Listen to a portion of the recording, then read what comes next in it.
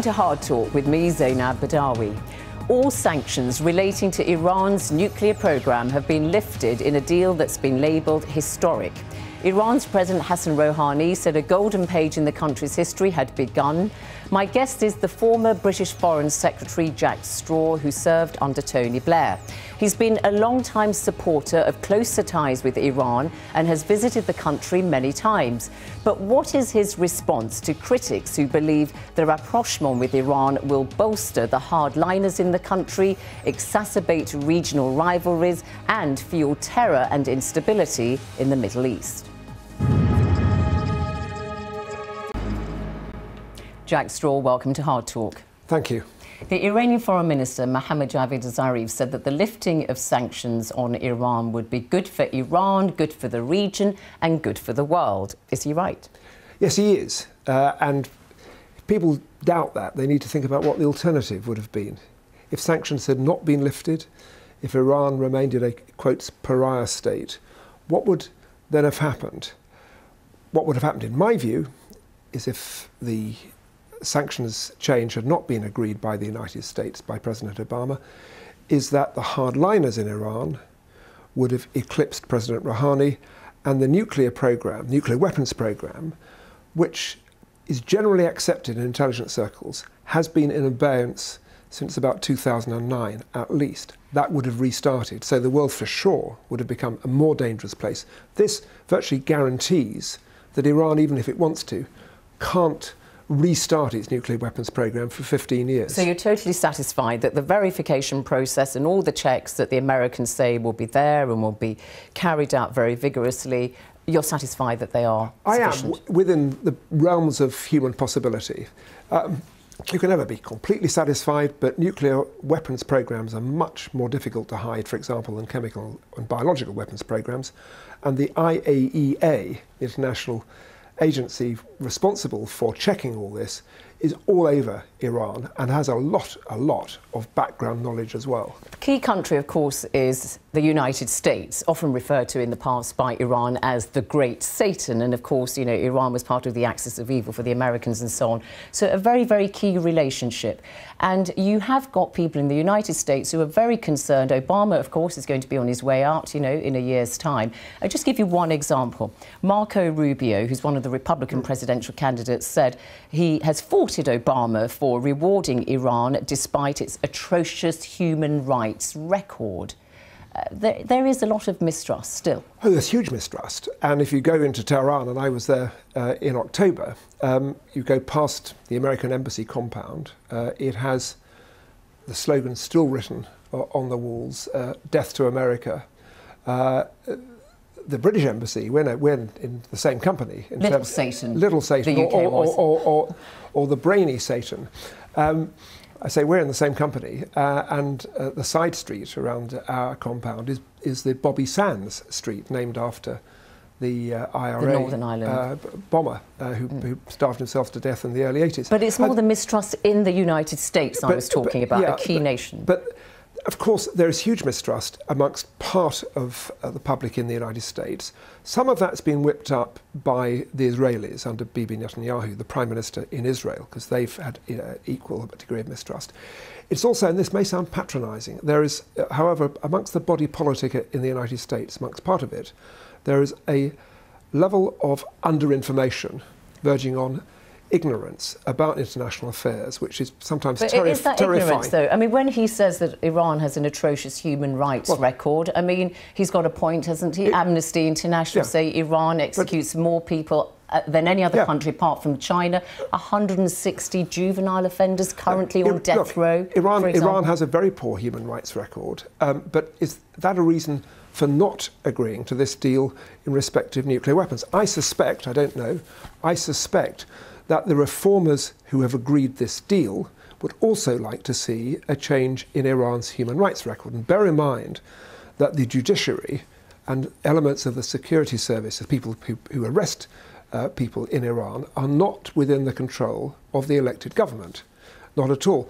So what this does is strengthen the reformers' hands generally. But I'd also say, yes, China has a pretty awful human rights record. So does Saudi Arabia, an absolutely atrocious human rights record and terrible record in terms of the treatment of women, far worse than the treatment of women in Iran. And two, don't forget that in Senator Rubio's home state, Texas, they have one of the worst records of capital punishment as well. Okay, he is just one of many voices. But the point is, you can't just criticise the messenger, because there is substance to that message. And I'll just give you another example when we talk about Iran, because I'm thinking very much that Mohammad Javad Zarif, the foreign minister, said, look, no country has won, this is a kind of draw. But this idea that Iran is being rewarded, even though it's not being asked to change its behaviour in any way other than in the nuclear programmes.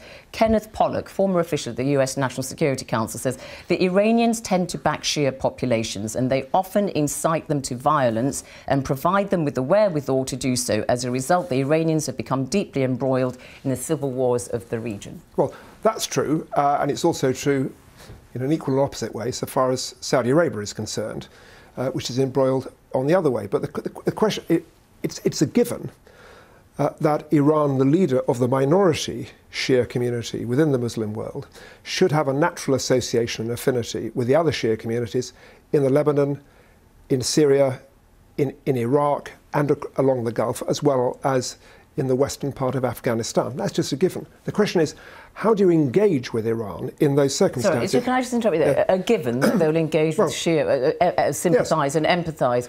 What even President Bashar al-Assad, an Alawite, which is an offshoot of Shiism, who is responsible for the bulk of deaths, 250,000 in Syria, and he is a key ally of the Iranians. That's understandable, is it, within the context of Shia as a matter of loyalty? Social and geographic loyalties and historic connections, yes, and that's not in the least to excuse President Assad and his brutal regime. And his allies, the Iranians, because we've got the Revolutionary Guard who are fighting on the ground alongside Assad. And his allies, although the Syrian conflict, as you know, is incredibly complicated, because you've also got the Assad regime being supported by the Shia, yes, but also by the Christians, who feel far more under threat from the Sunni, and some Sunni business people as well.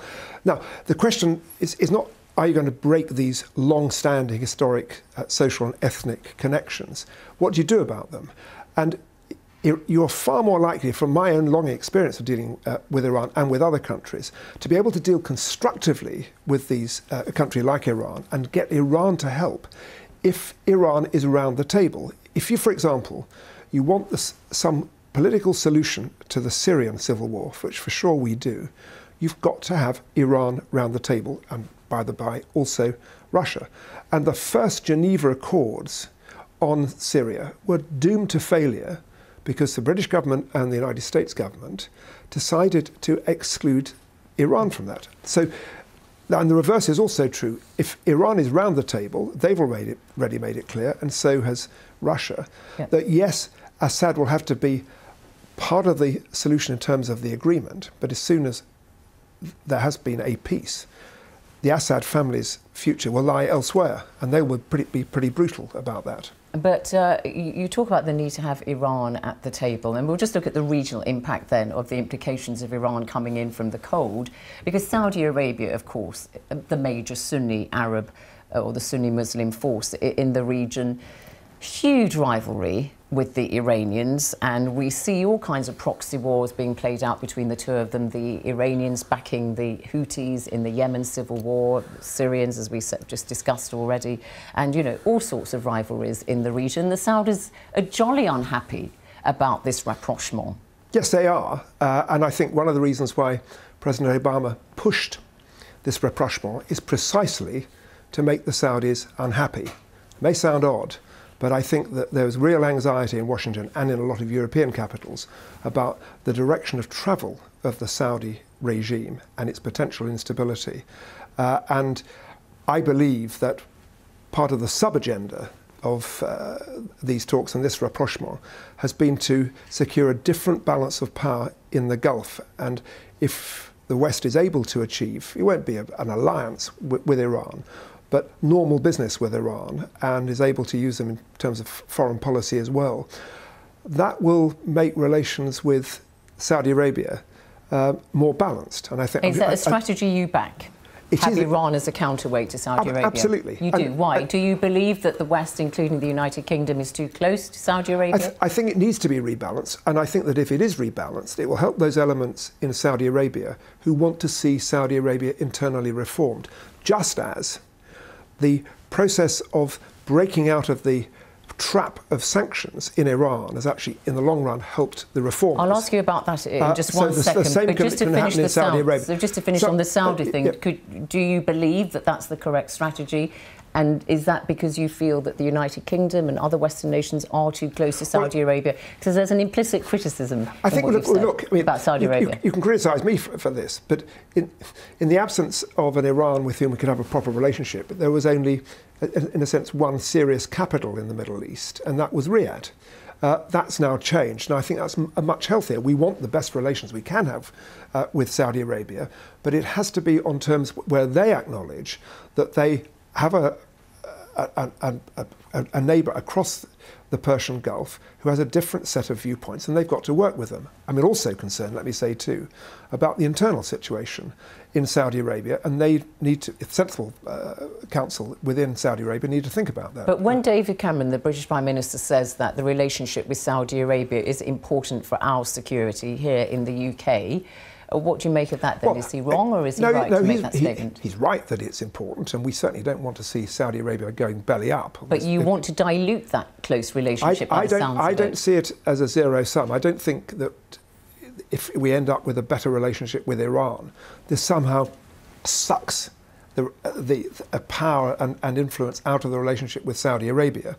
The sensible approach in international diplomacy is to try and have good relations with all, but also if you want to secure better stability within that region, you've got to have Saudi Arabia and Iran finally accepting that their destiny in that region, however difficult it's going to be, lies together. But that's not going to happen, is it? When the Saudi Arabian Foreign Ministry says Iran's record has been one of fear and destruction, terrorism, destabilisation, interference in the affairs of other countries, that's just one quote there from the Saudi Foreign Minister. And we also had Jamal Khashoggi, a Saudi Arabian journalist who has been quoted, and also is a former advisor to former Foreign Minister in Saudi Arabia, Turki al-Faisal, saying that if Iran gets hold of a nuclear bomb, then Saudi Arabia will. I mean, what you're saying is not going to happen. You may wish it, but it's not. It's not going to happen. And okay, so the current foreign minister is somebody who gets quite excited, in very sharp contrast to his predecessor. That's Adil al-Jubaid. Yeah, al-Jubaid. In contrast to his predecessor, Prince Saud al-Faisal, who I don't think would have said things in this way. Look, you've got a terrible, hopeless in the sense no end to it, civil war in the Yemen. The only way in which that can be resolved is by negotiations with Saudi Arabia and Iran, because they're fighting a proxy war. They have negotiations, maybe brokered in turn by the United States, Russia and the EU. They've got to start trying to live together. And Obama's strengthening of the Iranian government, in my view, enhances that prospect. All right. Do you condone Saudi's actions in Yemen and by implication also Britain's involvement, military advisory capacity, that kind of thing?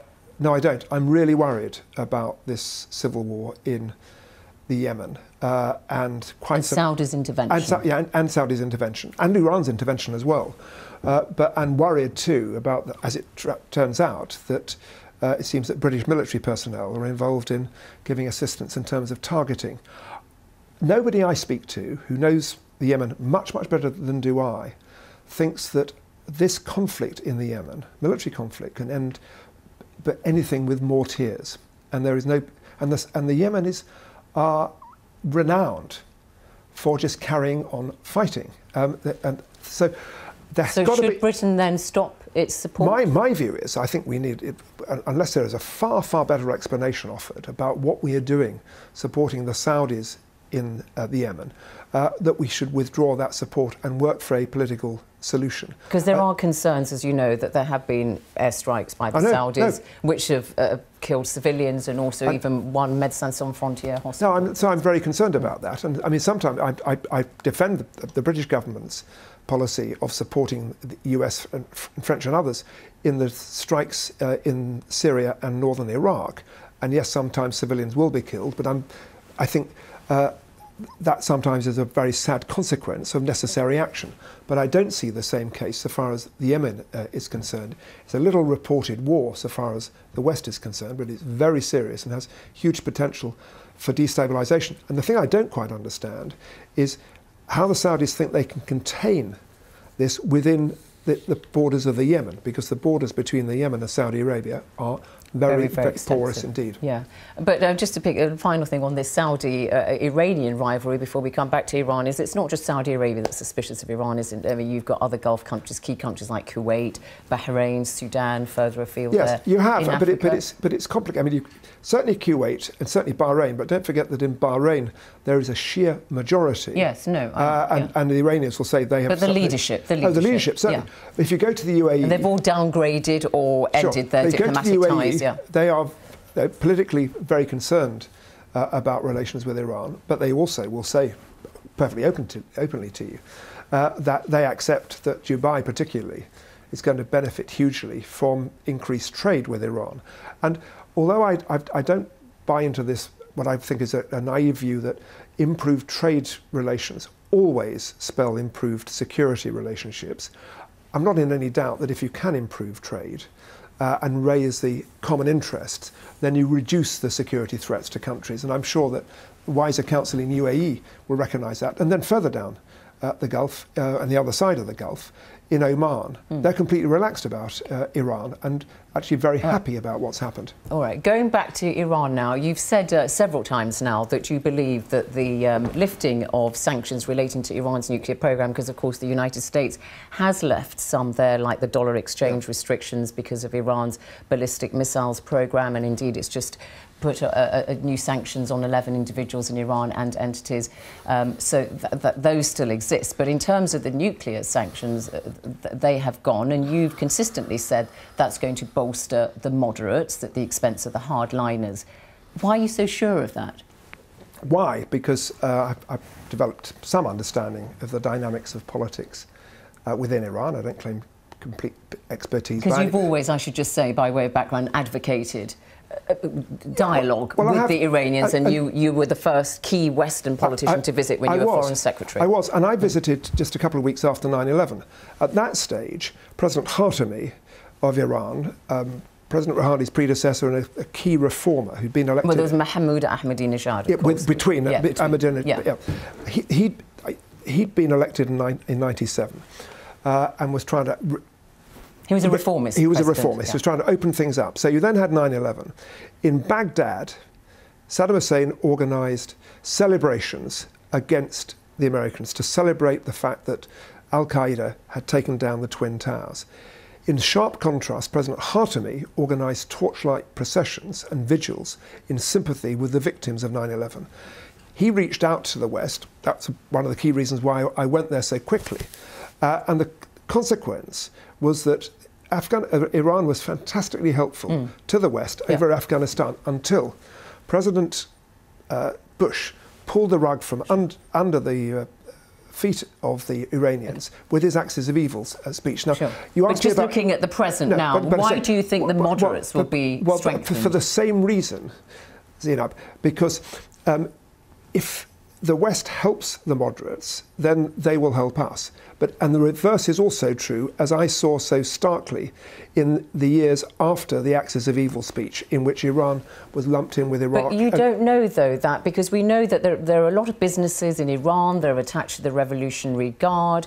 We know that there are concerns, again, in Saudi Arabia and other Gulf states that this, $100 billion that's often being quoted now as, sanctions relief one way or another will come to Iran in time, is going to be used for Iran to simply meddle some more in the region. Well, they're meddling, all these countries. They're meddling anyway, so they can meddle some more. Look, all the big countries in the region. No, I meant with Iran specifically. They could use the money for that. No, but just with Iran. No, I understand they could use the money for that. Well, they could. I don't think they will.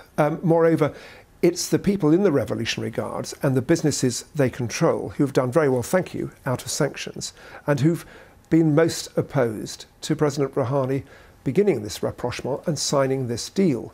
And they were putting the supreme leader, Ali Khamenei, under very great pressure to refuse authority to Rouhani and to Zarif to make the deal. We are where we are now, though. So you're asking me, how can I be certain? You can never be absolutely certain in international relations, but I'm far more certain than I was that this deal will help the moderates on this 100 billion. It's not going to be 100 billion suddenly going to turn up tomorrow. I know. Gradually. It will happen gradually. And the Iranian economy needs investment. Iranian infrastructure is desperate for investment. Of course, there's all that. 68 million people, they need to see some economic benefits and so on. But it's just this thing that you cannot be certain because you've asserted it, and we know that, Khamenei and the other conservative, the hardliners, for instance, 55% of the 12,000 candidates, prospective candidates for parliamentary elections in February have been prevented from standing because they are too reformist. So, there's still a long way to go on that. There's a huge way to go. You accept that. Yeah. I want to ask you, though, as a senior Labour figure about your party, because when it comes to action like the intensified airstrikes against Syria, and the Royal Air Force came in belatedly, Jeremy Corbyn, the Labour leader, new Labour leader, was opposed to that. You had key members of the shadow cabinet, like the shadow Foreign Secretary Hilary Benn, supporting airstrikes. Is that kind of position tenable in the long run, to have a key figure like Hilary Benn so out of step with his leader? Well, Hillary was supporting a substantial proportion of the parliamentary party. It's just something we've got to live with at the moment, that the party is, I'm afraid, divided. That's a consequence of the electoral system that produced a leader, Jeremy Corbyn, perfectly legitimately elected, who's got a different set of views from the majority. But is it tenable? I just have to ask a parallel. When you were Foreign Secretary, you supported the invasion of Iraq. I did. And Tony Blair, of course, was a huge proponent of that. But just suppose, for the sake of argument, you were out of step, like Hilary Benn is with Jeremy Corbyn. Would you have remained in Tony Blair's government if you differed with him? Not in government, no. I mean, I differed with him, but not sufficiently. On this key issue, you wouldn't. So if you were in Hilary Benn's shoes, you would not remain in the shadow cabinet. Hang on. But as Foreign Secretary in a British government, you're in a very different position from if you're a shadow Foreign Secretary in the opposition. And this is not the first time that senior opposition leaders have disagreed. That happened in the 1950s.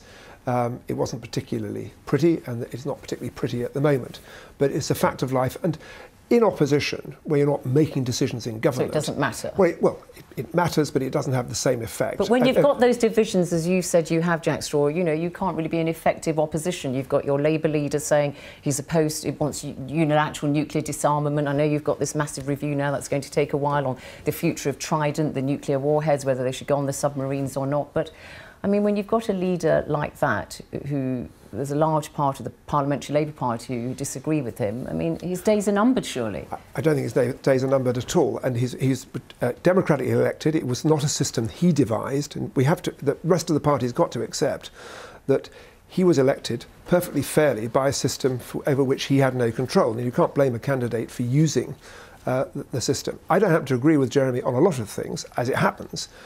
He and I were on the same page on the future of Iran, but he was democratically elected. One way or another, the Parliamentary Party and Jeremy Corbyn's leadership will have to reach some accommodation. It's a painful process, and it's the first time this has happened for 50 years. Jack Straw, thank you very much indeed for coming on Hard Talk. Thank you. Thank you.